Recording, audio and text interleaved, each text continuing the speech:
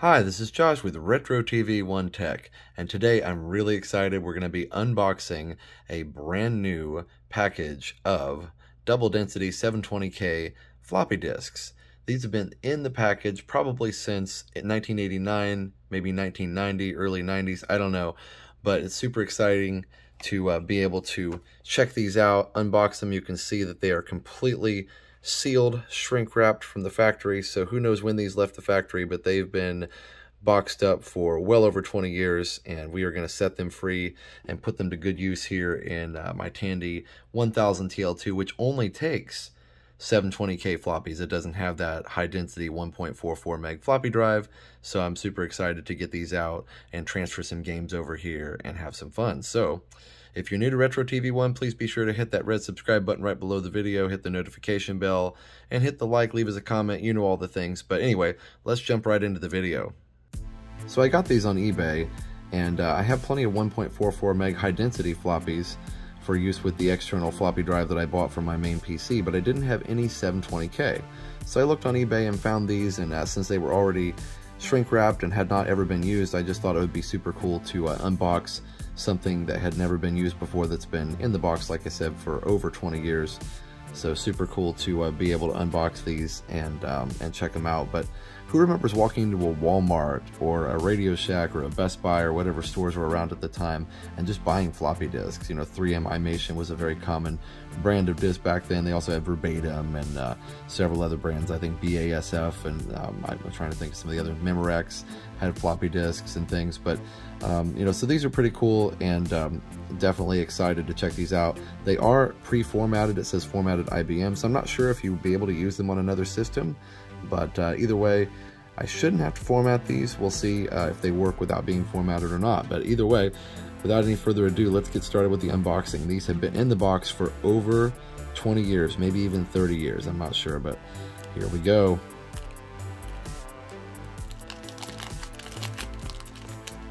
Wow.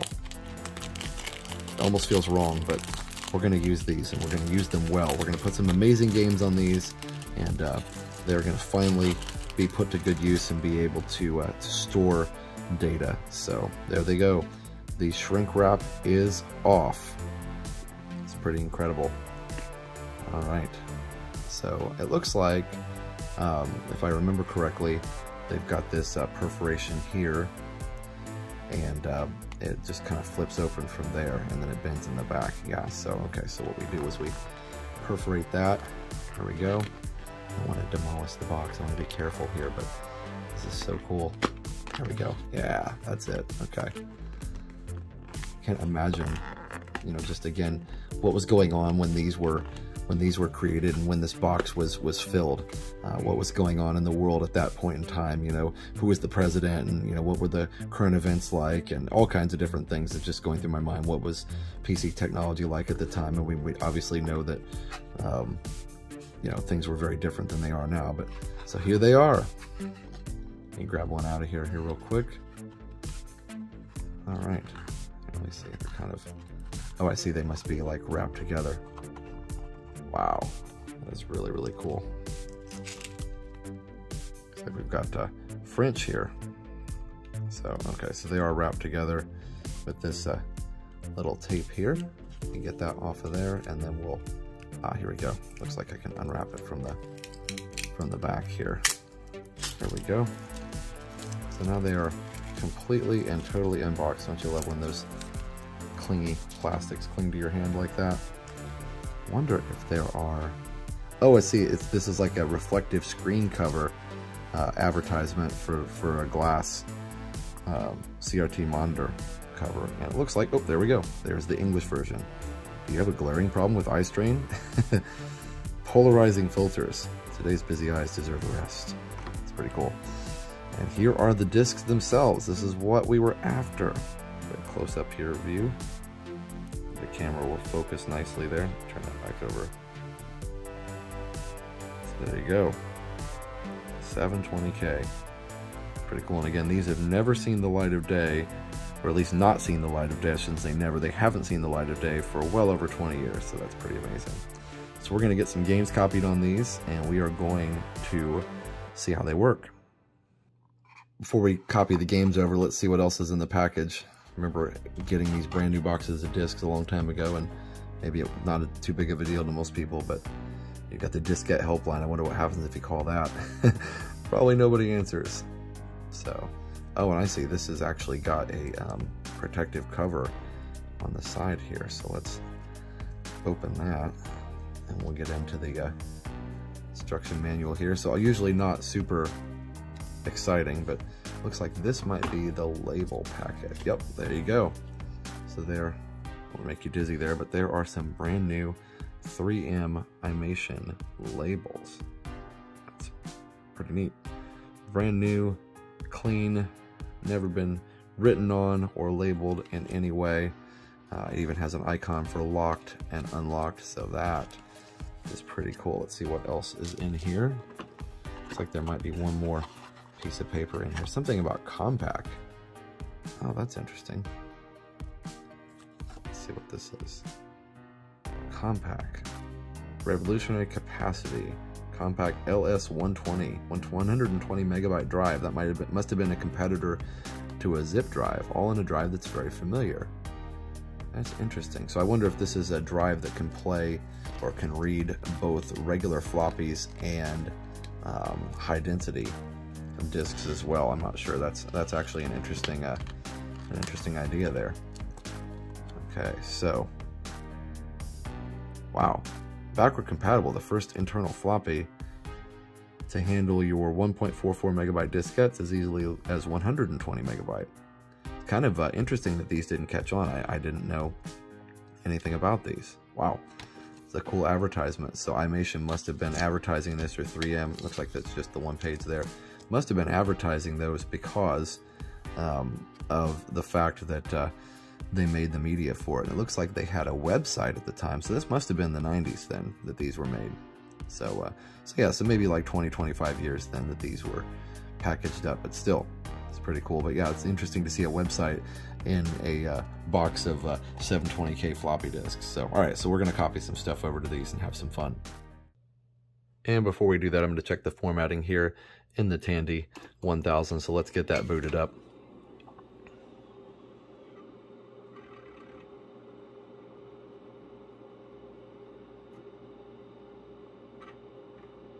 So satisfying how quickly it boots.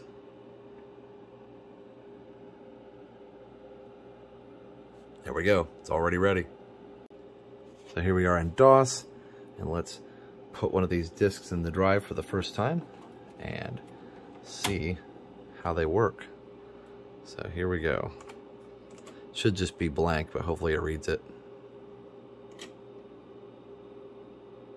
Okay. Let's just do a quick directory. Okay, file not found, but at least it appears that it is pre-formatted because there's no label, but there's nothing on it. So that's good. All right, so now we're time to copy things over. First things first, I'm just gonna try a very, very small game here. I'm just gonna try Castle Adventure. So we're gonna copy that over here to the floppy. Right over here. It should just copy right over. Kind of funny on this modern PC seeing all of the data move so slowly.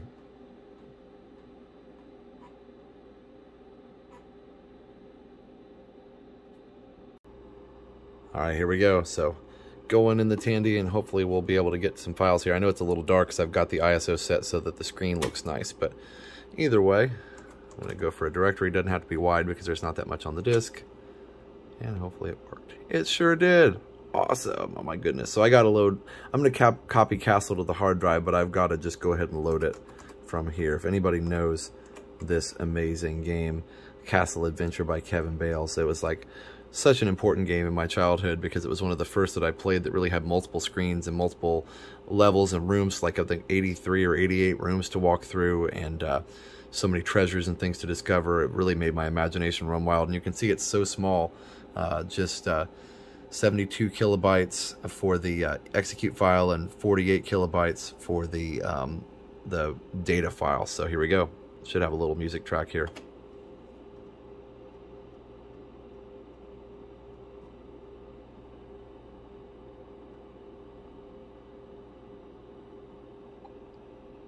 And you get the nice little message there. So I always wonder if you send a donation there to that particular address, who gets it. I don't think Kevin probably lives there anymore, and that's probably not his phone number, but so cool. Apparently he was 14 years old when he wrote this, and I think it was written mostly in BASIC. So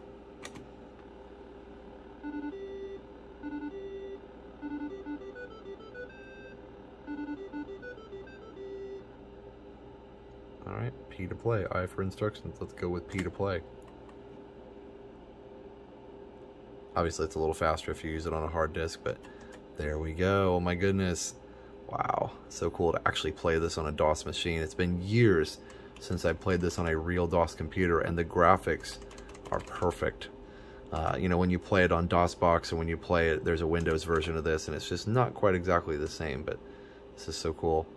I'm curious too, real quick, if, you know, when I go in, sometimes this is actually a little faster PC than, you know, the original IBM XT was 4.77 megahertz, and this one is actually 8 megahertz, so it's almost double. So sometimes that makes the monsters go a little fast. So let's see what happens when we go in here. This snake is probably going to come really fast, but I think I still... Okay, so it looks like I was still able to kill the snake. So that's cool, but it's neat just looking at this like, oh, this is a castle garden, and it really just makes your imagination run wild, you know, when you're playing around with this. So anyway, I'll have to do a long play video on this particular game, but just playing this on a PC, even especially on a floppy disk, just makes me so happy. You can see there's a little bit of load time between rooms there because we are on that floppy disk, but I'm surprised it doesn't load it all into memory, but it may be expecting the system to have less than the 640K that it actually does. So anyway, head out here. Of course, we can't get out because we have to get the scepter. But all right, let's check out the next game. Typed in the commands here to make the copy. I made a castle directory, and now we're gonna make the copy. I always love doing the start out star. It's just so much fun.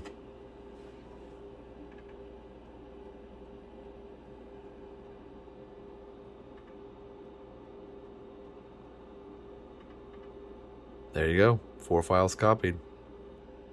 Next game we're going to work with is Keen 4, Commander Keen 4.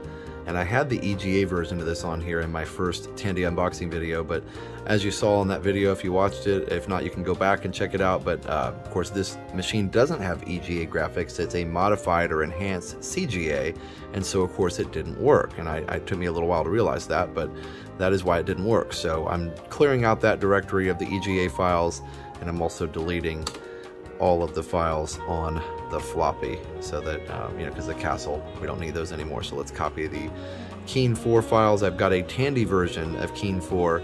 There's a CGA version as well, but this is an enhanced Tandy CGA version that has the full 16 colors on it that somebody has made. So I'm going to copy that over and we'll check it out. So you can see over here, this is the game files folder, and you can actually see TGA graph.ck4, so that's pretty cool, and this should be all the files we need. So we're going to copy those over here, and it should be a little bit longer, so just love that floppy drive noise.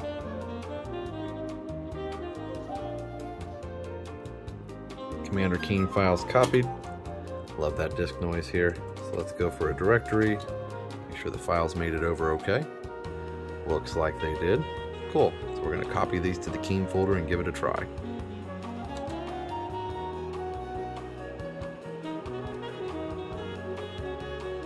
And there it goes. Got all the files copied, and we are going to try this. So it's Keen 4T. T for Tandy. And it should have the Tandy 3-voice sound on here too, so we'll see how that works. So I'm super excited. I've never seen Keen 4 on a Tandy, so here we go. Oh, there we go. It's got Tandy detected, Tandy sound, Tandy graphics. So it looks like everything's good. Want to get a little better shot of that with a better exposure, so you can see that just a little bit better there. I don't have a joystick, so it's just keyboard and mouse right now. I need to get a joystick here. It looks like we've got enough memory, hopefully, to make this happen. So let's do it. There it goes. Oh my goodness, it's so beautiful. Alright, so let's try a new game here. Try easy mode, why not? Well, that's working really, really nicely. Fills up the whole screen too. Probably takes a little bit more time on this computer. Yep, you can definitely hear. Alright. Okay, I'm not sure exactly. There we go. Was a little weird green anomaly there. Let me see if I can get my buttons here. So there's no music track, but the graphics look really nice, and it's actually with this 8 megahertz processor, it works really, really, really well. Sorry about that, I was fighting with the exposure a little bit. I've got it set to manual now. So there are little graphical glitches where he kind of disappears every once in a while, so you can tell it's not like in final form, I guess, maybe, or something, but it definitely works. It's really cool. Such a great game, too. Oop, and he disappeared. It's a strange graphical oddity. I do want to get a Tandy joystick at some point. Oh, I want to die here. Let's let him hop over me. Why not? I didn't go in any of the special areas, but... yeah, definitely some graphical glitching here, but it's working. It really looks just like the EGA version to me.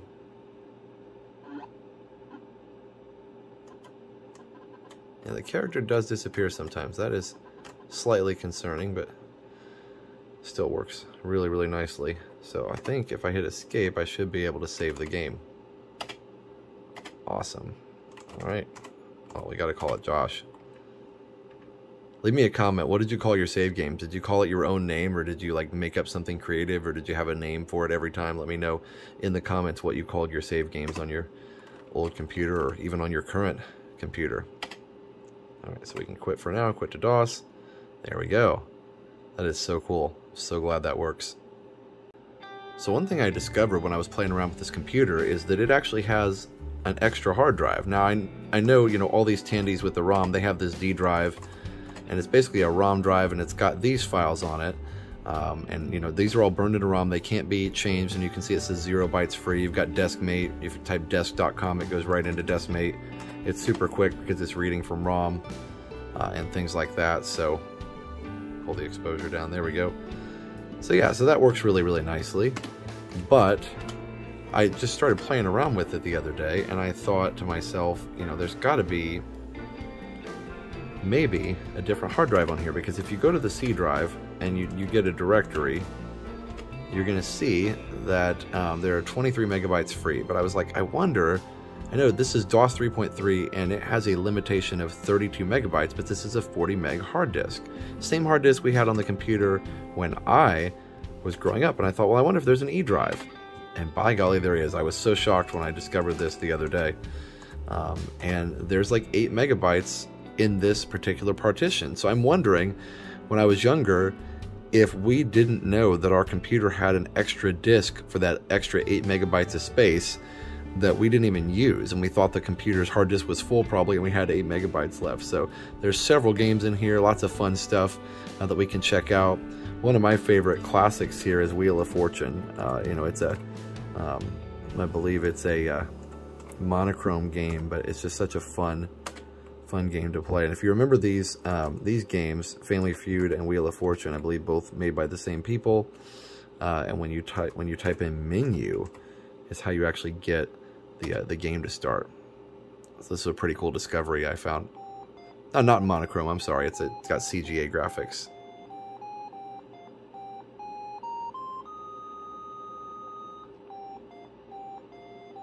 You go, Vanna.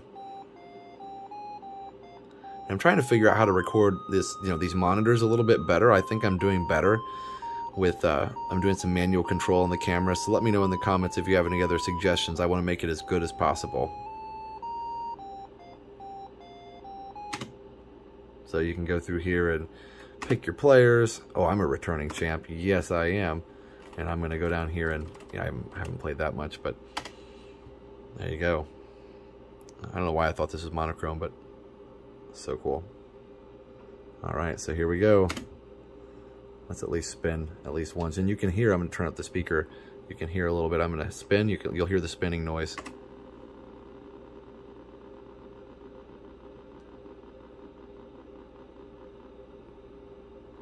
T. Of course there's a T. How many are there though? That's the question. 2. So much fun. There we go. Actually, it's a little better color if I go even just a little bit lower on the exposure. So let's spin one more time just for fun. Yeah, the image is pretty clear on here if I do that. So I'm learning. All right, we got to do R, right? Every time on Wheel of Fortune, they'd pick RSTLNE, I believe. So anyway, all right. So we're going to quit that, and we'll check out a couple other games. So one of the things that I noticed on this hard drive, some of the different programs on here, this Mick Don is Mickey and Donald, and then Goofy's some kind of a train game, pretty classic DOS games. I don't remember the exact names right now off the top of my head. Carmen Sandiego, all these types of things. So, but when I go into, and of course Sierra, you know, it's got some great games in here, but when I go into these directories and try and run the games, it wants the original disc, so the copyright protection is still there. So that's a little bit frustrating. So if I type in SQ for Space Quest, please insert your original disc. And I'm like, oh man. So I'll need to figure out a way to get that, or just to get different versions of them. And King's Quest does the same thing. Several of these other games do the same thing as well. But there's some cool stuff on here.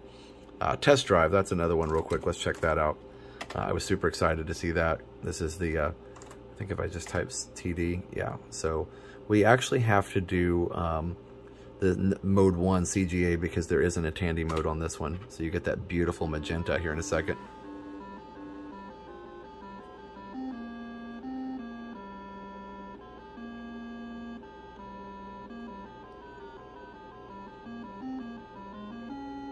Fun times. Here we go, let's get into this.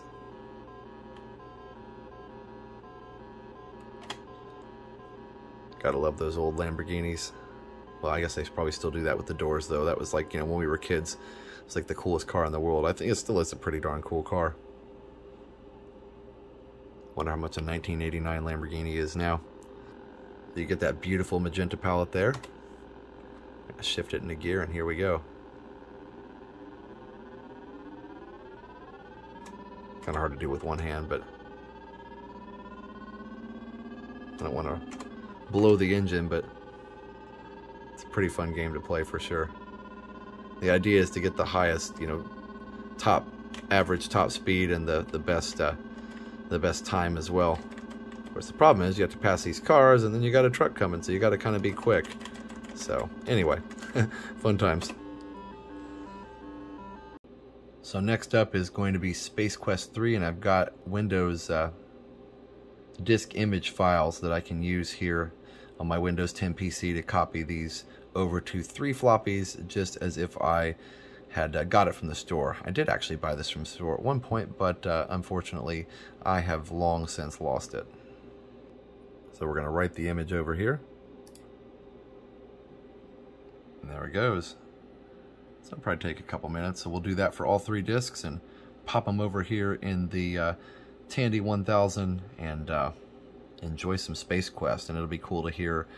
It's got a little bit better 3-voice soundtrack than what these other games that I've been playing do, so that'll be really cool to actually hear the 3-voice sound chip at its best. So the other discs are still copying, but I've got disc 1 here ready to go. Let's make sure. Yep, everything looks like it came over correctly, so while I'm waiting for those to copy over, I can go ahead and hit install. So, let's see what this does here. Copyright 1988. The newest 3D adventures will provide you with superior graphics and sound, but only if you correctly specify the hardware. I'm gonna try my very best to correctly specify. Tandy 1000 with RGB monitor, that would be us. What's interesting is if you look, there's the PC Junior, which has the same basic graphics modes as the Tandy. So but let's go ahead and select Tandy 1000.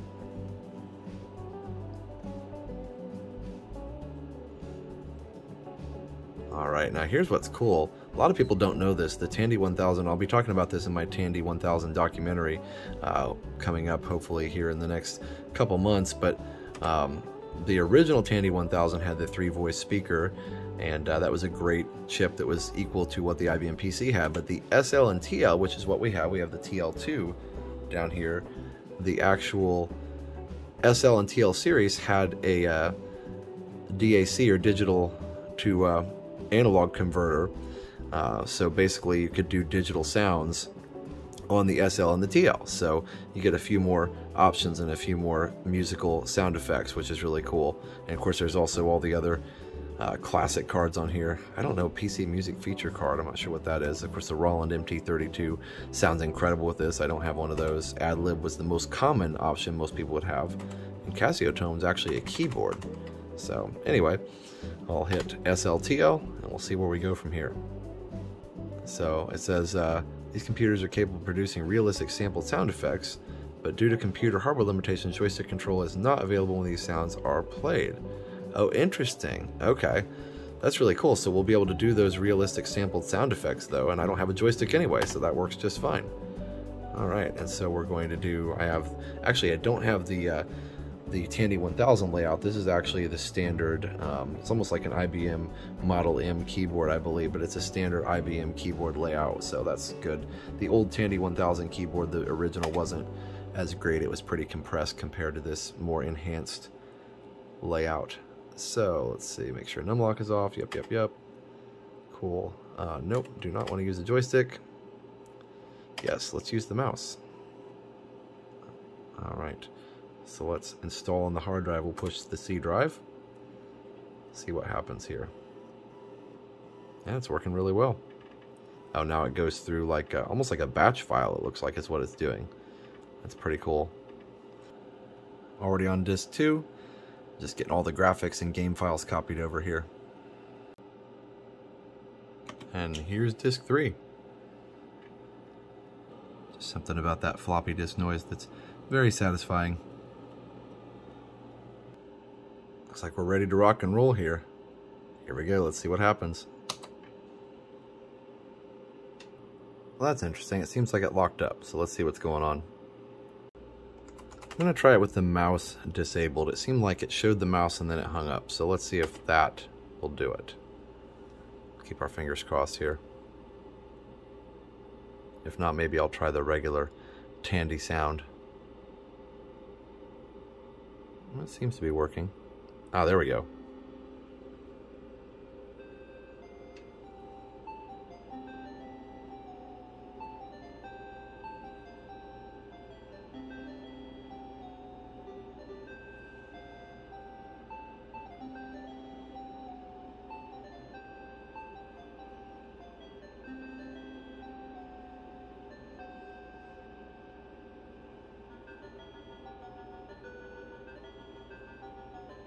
Such a great soundtrack.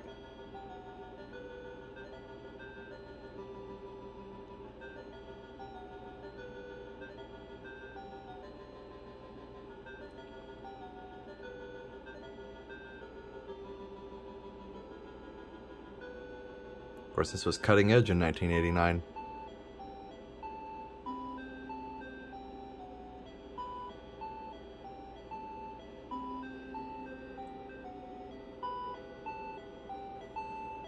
Turn up the sound a little bit.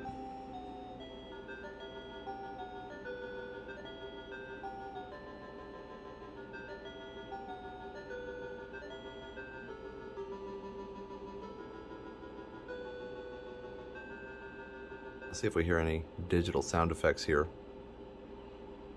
that would be characteristic of this SLTL version here. It's like he's being scanned.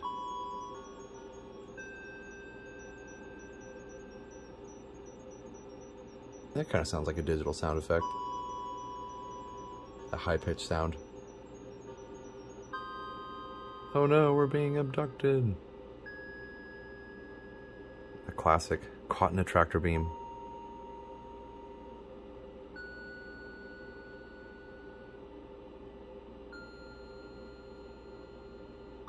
It's considered to be nothing more than a piece of scrap. nice to figure out how to get out of the garbage freighter. I never got very far in this game, but it's super fun.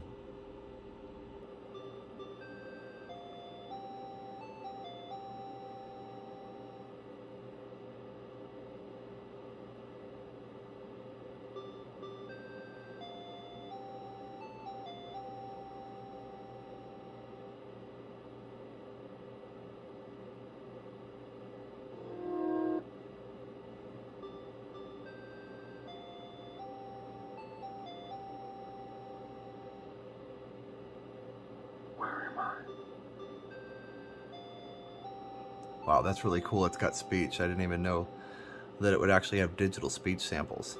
Pretty incredible. Really cutting edge for 1989.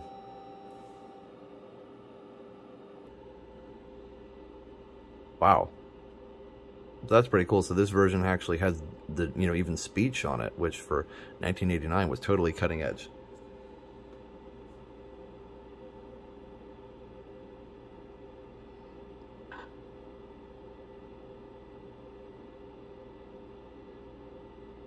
Having served its purpose and taxed its resources, the pod gets a final hum and shuts down.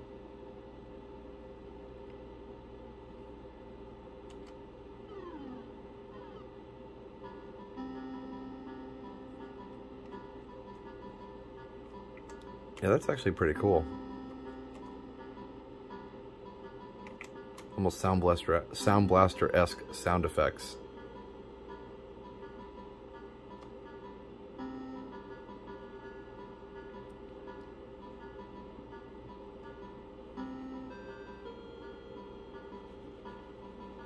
Just kind of keeps trucking.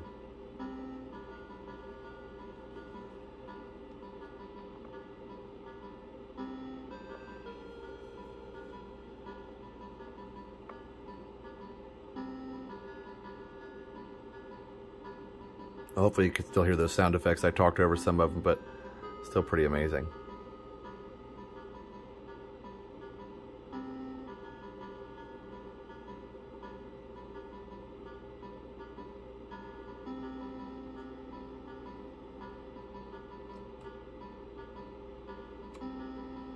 So I think if I walk down here, he falls off. Let's see. Oh gosh, you stepped up off a metallic escarpment and tumbled into darkness. Cutting short your life in the process. Oh my goodness. Well, that's not good. I knew that would happen. I just wondered if there was a sound effect. Next time, don't get so close to the edge.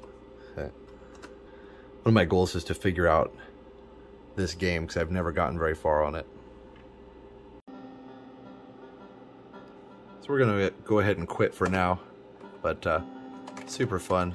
Let's see. Oh, it has volume, sound off, speed. That's cool. Alright. Gonna quit for now. Leaving so soon, we'll be anxiously gone awaiting your next visit. They're so excited. Alright. Well, that's all for now for this unboxing video of some 720K floppy disks that haven't been opened in over 20 years. That was pretty cool. And playing some more games on my Tandy 1000 TL2. Super fun and brings back really great memories. I didn't remember a lot of that about Space Quest 3 with the digital audio samples, especially the speech. I don't know how much more vocal recordings there are of dialogue in the game, so that'll be really cool to see if there's any more actual voice acting in the game. But pretty cool that they fit all that onto 3 720K floppy disks. So anyway, again, make sure you subscribe. We're going to be doing a lot more cool stuff on this channel. Got a lot more unboxings, but also documentaries and more fun stuff coming up. So leave a comment, give me your best memories of some of these games, or let me know what you remember, because it's always fun to reminisce together. And just thanks for being a part of the community, and thank you for joining us for this video. So for now, enjoy that tech and keep it retro.